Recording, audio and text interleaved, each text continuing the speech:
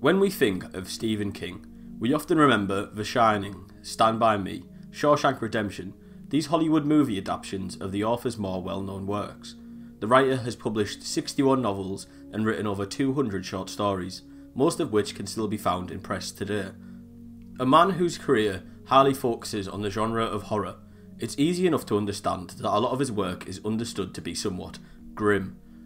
However, there's very few that have had such a negative effect on society and portrayed such gruesome realistic events that have been permanently pulled from publishing forever. At the start of Stephen King's career, the done thing was for a publishing author to be kept to the release of one book a year. Stephen King, however, a notorious workaholic, sought a way to bypass this tradition.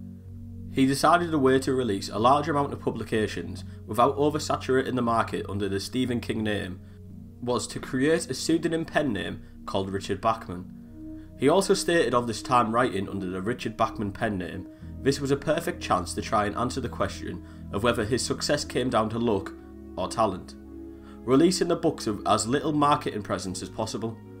However, he felt he never quite got the answer he sought after, as Bachman was outed as being Stephen King too early in his career.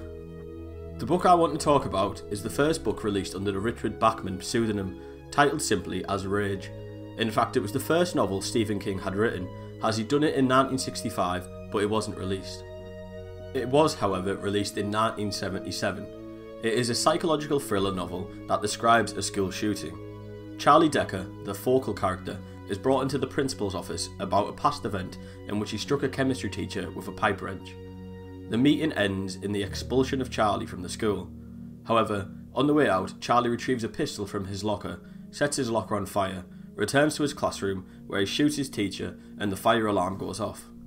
As everyone leaves the school, Charlie keeps his classroom as hostage. Charlie reveals to the class that he doesn't know why he's doing what he is doing and tells them he will probably regret it once it's over. As the book continues, it becomes apparent that the class identify with the troubles Charlie has been facing with life, and the class turns into this psychotherapy group where everybody discusses their experiences in life and admits their secrets.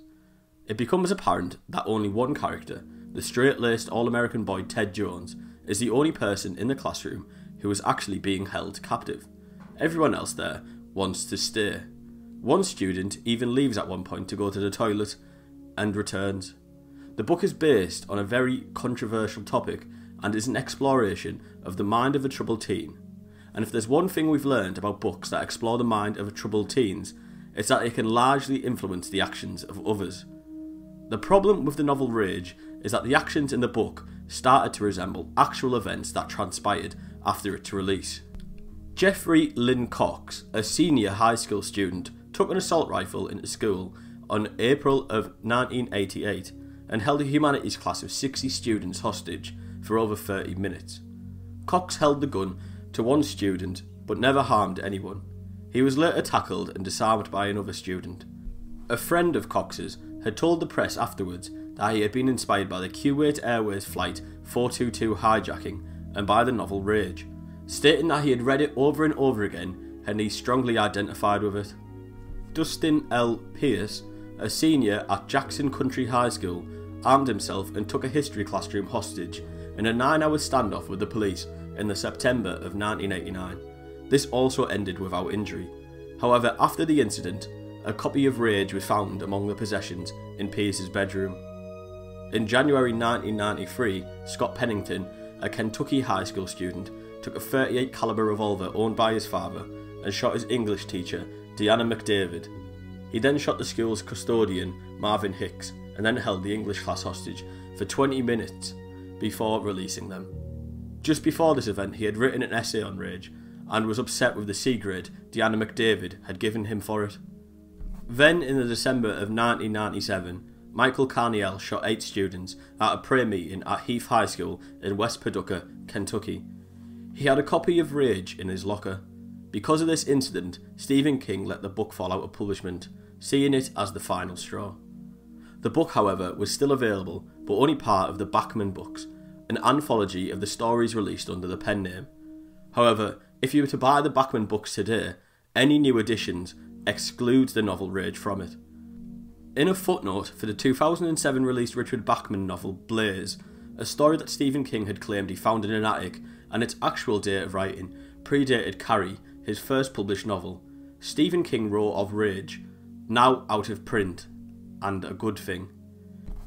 King stated in 1999 that the Carniel incident was enough for me. I asked my publisher to take the damn thing out of print. They concurred. He'd go on to state his view on the subject, which acknowledged the type of influence a story like Rage can have on influencing an individual, particularly youth deemed trouble.